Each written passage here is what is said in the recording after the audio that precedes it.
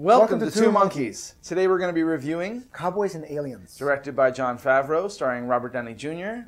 And we just came back from the screening. And it was really a great experience. It was amazing. People were dressed up like aliens and, cowboys.